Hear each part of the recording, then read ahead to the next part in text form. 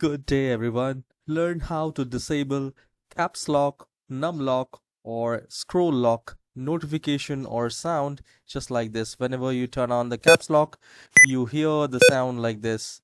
And you want to disable the sound and the notification for caps lock, you just need to do a right click in the start icon and then go to settings. And at the left hand side, where we have a lot of options, and we need to go to the last third, accessibility, and I will click on that. And then we need to scroll down and look for, under interaction, look for keyboard. I will click on that. And then here we have toggle keys. Play a sound when you press caps, num, or scroll lock. So you just need to turn off. And from here, notification preferences, you can simply uncheck that. So now when you will press the caps lock, it will not give you the notification, as well as the sound also will be disabled for the caps lock. I hope you have enjoyed this very short tutorial.